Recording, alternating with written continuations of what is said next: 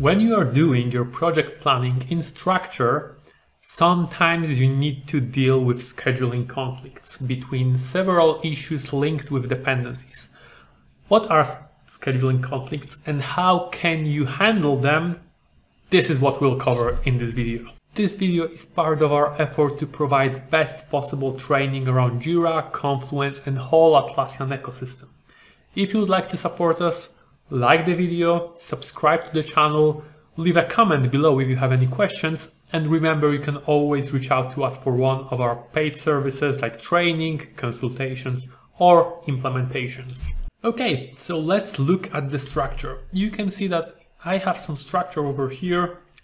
We'll look at those two tasks that are linked with dependencies. So at the moment, it seems there is no problem with them. One task is planned for a specific period of time, it ends, and after it ends, the task starts, the second one. If we click on that, we'll see that both of these tasks are in auto mode. This means that the start and end date of the task is set depending on the estimate of the task, in my case, and the dependencies. So the reason the task test to start at this moment in time is because there is dependency with the task 1, and the task 1 ends over here.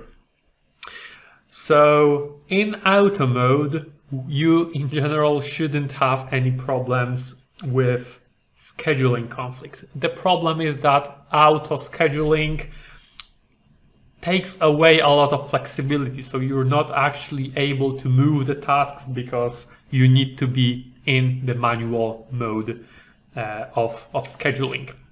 We've seen in one of our previous videos how to set the manual scheduling. You can go to configuration, go to scheduling, and set allow manual scheduling. This is not what we'll do today. We'll do a bit different setup. So we will go to slices. Slices is something that we also covered in one of our previous video, but short overview. So it allows us to select particular issues from our structure and set a bit different configuration for them. So I will look at this new slice, which basically takes all the issues from demo project 1. So you can see that I have basically tasks or issues from two projects here. One is demo project DP and second one is demo project 1 DP1. So I'm taking all the tasks from demo project 1, and for them I am setting that they will be scheduled manually. So this basically means that all the tasks from DP will still be scheduled automatically, while the tasks from DP1 will be scheduled manually. So let's set that and let's enable this slice. Save, and let's get back to our chart. So the configuration change was applied, and right away you can see that something changed. Our task that had dependency with the earlier one was moved into the past. So basically now it doesn't really feel right, because this task should be the following one, while in reality it is set on the timeline earlier. This is what Structure considers a scheduling conflict. So there is a dependency that would require task to be done in specific moment in time, but task is done earlier or potentially later. So if we click on this task, and you can see that there is a red line here above. This is Structure informing us that there is a scheduling conflict. We can do something about that. So if we click on the task, yeah, we can see confirmation here that task is in manual mode. So it relies on the start and end date custom fields that we've seen in our slice configuration to set the task on the timeline. And we see over here information that is indicated by this red line that there is a potential scheduling conflict. What can we do with that? Fortunately, Structure offers us pretty neat way to decide what to do. So if we click resolve, there are two options over here. We can auto schedule or respect link. What is the difference between the two? So respect the link will keep the task in manual mode. It will just update its start and end date. So let's do that. Respect the link. You will see that task was moved. It's in proper place on the timeline. There is no further scheduling conflict, and it is still in manual mode. When to use that and when this can be useful.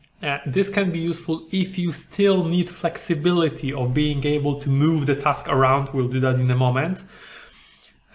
But you think that there will be no future changes, or at least not many changes triggered by the issue on which this one is dependent. Because if the end date on this issue will move into the future, because this task is in manual mode, it will not be updated. We'll get another scheduling conflict.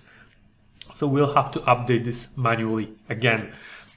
So if you need flexibility, you do not need auto updates. You can click respect the link. Now it's in manual mode, so we should be able to move it. Let's do that. We will cause another scheduling conflict. And now we can click second option, auto schedule.